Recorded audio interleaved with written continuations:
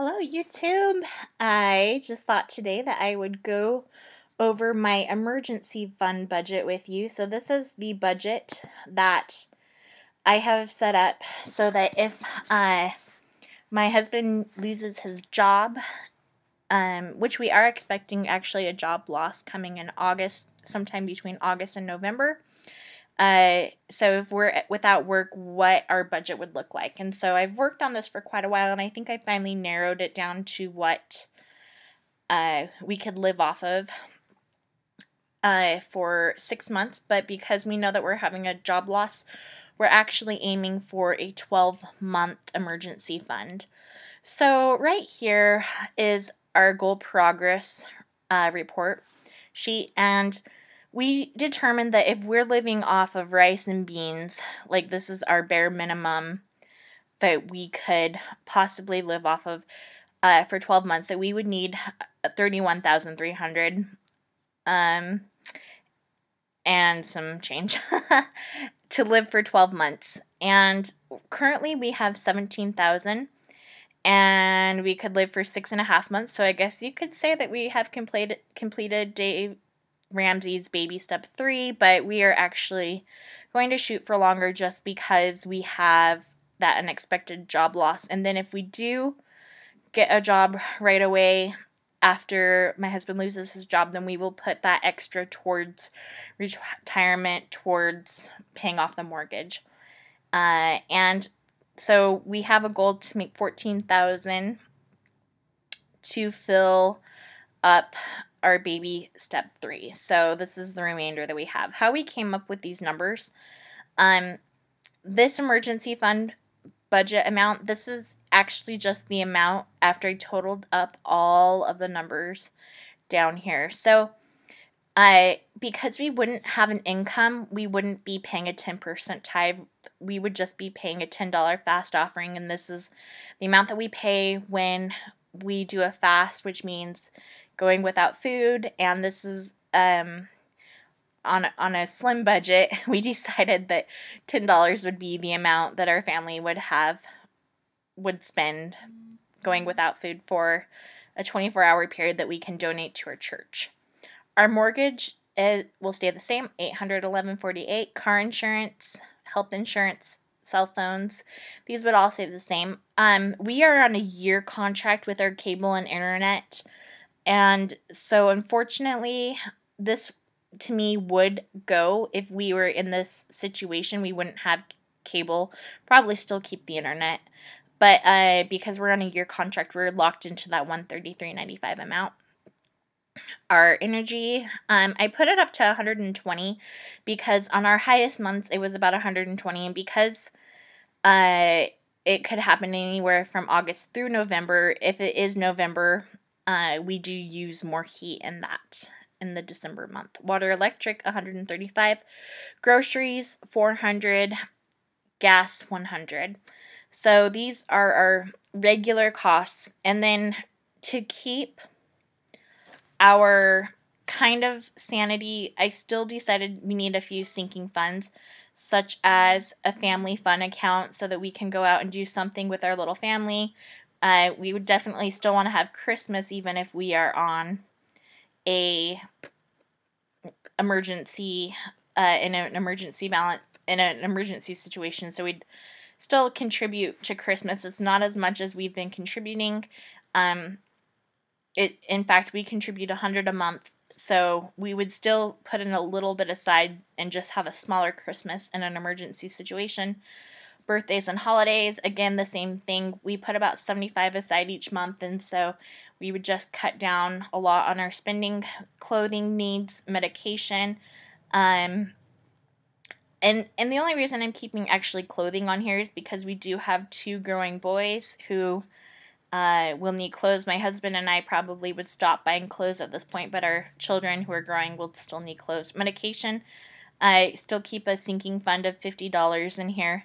I get a prescription every 3 months that costs around $66, and then I just like having a little extra on hand in case we need to get any other sort of medications in case there's colds, bugs, flus that go around and we need to buy other things. And then the pet care, this would be just for food. We would probably not have savings for extra things for him at that point. We would have some leisure accounts still open. These are way less than we have before, but Dave recommends that you keep some money in your leisure funds still, and try to live life as normally as possible. This is kind of our rice and beans diet, our rice and beans budget. And it wouldn't be living as normally as possible, but this would be, our bare minimum amount, but we would still keep some eating out money, and we'd probably just do really cheap meals to eat out. We'd do dollar hamburgers from McDonald's, that type of thing, so that we still feel like we're going out and doing something, but we would probably do, Taco Tuesday in Utah. You can go to Del Taco and buy 3 tacos for $1 on Tuesdays after like 3 o'clock. So we do cheap things like that. I'd still give us a little bit of Mad Money. We currently right now get $50 a month for Mad Money, and so this would just be like what we can, just a little bit here if we need to have a little spending cash. And then date nights. I think date nights would be really important in a jobless situation, because this would be a chance to get away from the kids and talk about these real issues, or to not talk about them and to, have a chance to get away from the stress of what's going on. Now, most likely, if we are in a situation where we're without work, I'm sure between my husband and I, we'd get some side hustles. And, I would love to work. I was a teacher, so I could do some substitute teaching. I think it'd be fun to work retail again even. I did that when I was in high school and college, and I loved it. I'm sure my husband could pick up a job somewhere so that we're making a little bit of an income still while we're waiting for a long-term job. But at this point, if we're without work completely, when I added up all of these numbers, so when I added up our regular costs, which is $2,354.55, our sinking funds $160, and our leisure $95, that total comes to $2,609.55. And that is what we would take out of our emergency fund budget each month in the situation that we have zero income coming in. So this is our emergency fund budget. And if we do happen to have a different type of emergency, such as our car breaks down, I'm hoping that by the time that we have those types of things, these sinking funds will be built up enough. So I'm hoping by the time, August through November comes around, we'll have enough in these other sinking funds that we would stop putting money into in an emergency situation. But I'm hoping that we'll have enough built up in a home repairs account and a car repairs account and all of these different sinking funds. So I'm hoping that we'll have enough in these accounts that we can rely on them while we're without a job. So right now in our home repairs accounts, we have $138. In our car repairs, we have $295.20. So hopefully these little sinking funds will give us a little bit of extra insurance in that type of a situation. So this is how I set up my sinking funds, or my emergency fund budget, using my sinking funds and our emergency fund amount right now.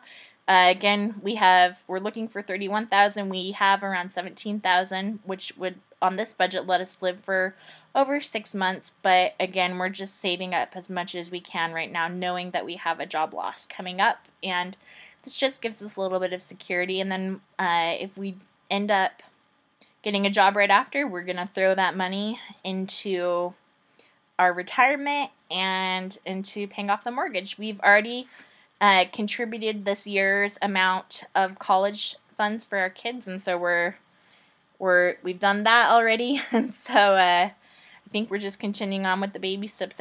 Hopefully how Dave would suggest. I don't know if he would say that we need more than a 12 months emergency fund, but this just makes us feel a little bit safer in this type of scenario. So I hope you have a good day. Please like, comment, subscribe. I hate saying that. I hate like begging for your